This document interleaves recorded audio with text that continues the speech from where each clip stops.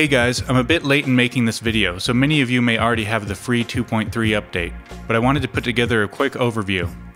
In the previous release, version 2.2, I made it so the app could automatically read common folder names of sample packs, so you no longer had to do the work of manually sorting samples into folders and can instead just drop in your sample packs and let Kitmaker do the work.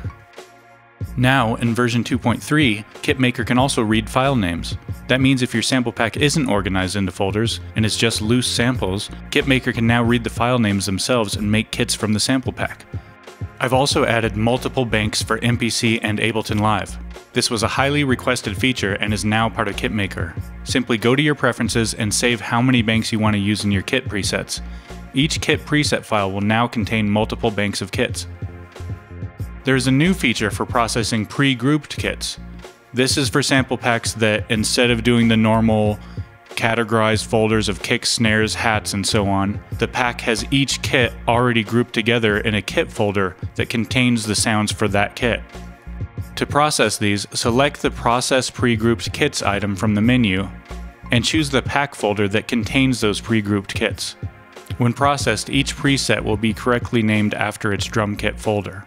Note that in this current version, Kitmaker walks you through an extra step that uses the machine processing mode. In a future update, this extra step won't be required. It's also easy to process Splice Beatmaker presets into kits. If you have them downloaded to your computer, Kitmaker can find the default directory and process the kits. There is more info on this in the Kitmaker manual. I wanted to take a second and mention my other app, Preset Maker. It's similar to Kitmaker but focuses on multi-sample instruments and melodic one-shot samples. If you have sample packs that include multi-samples, drag and drop them into Preset Maker and have multi-sample instruments created with all the notes automatically mapped for you. It makes these instrument presets for DAWs such as MPC, Ableton Live, Beatmaker, and Deluge, as well as SFZ files.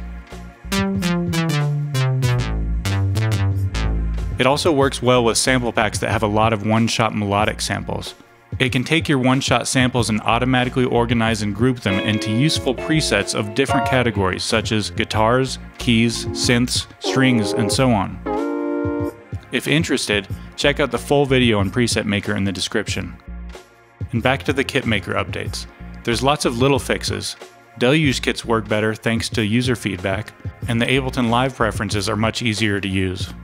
New keywords have been added to better sort a larger variety of sample packs.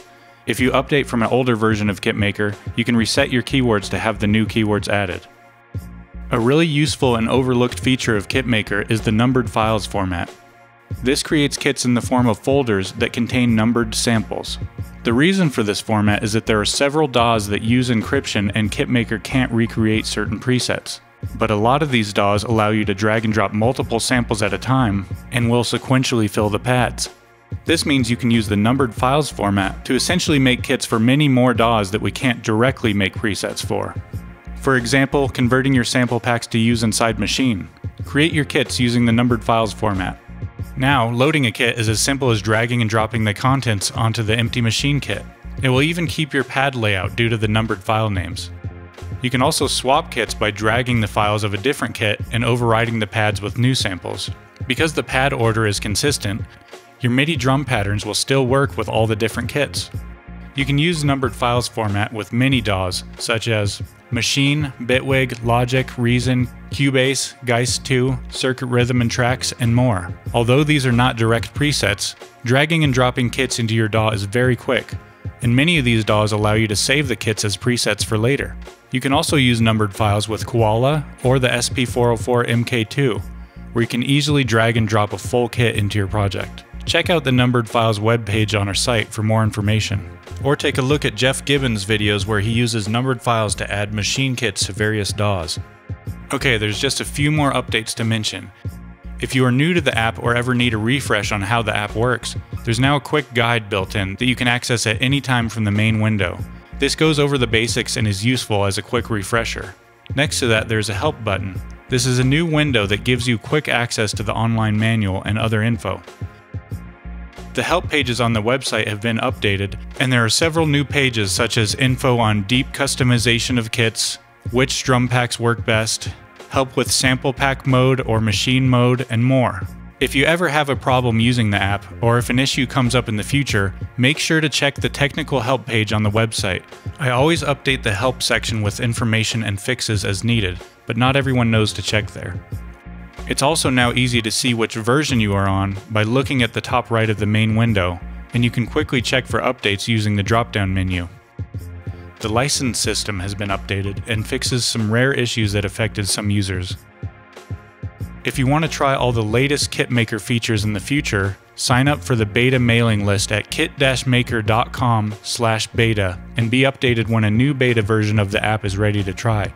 If a beta is available, make sure to still sign up for the list so you get updates on it. The next beta will add Ableton Move as a format, which should be available to try soon or potentially right now, depending on when you see this video. I will keep that updated in the description.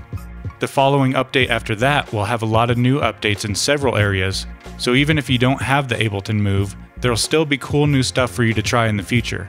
I don't have exact timelines for anything, but I try to add these free updates when I can. And feel free to comment if you have more feature suggestions below. Thanks for watching, and I hope you enjoy the update.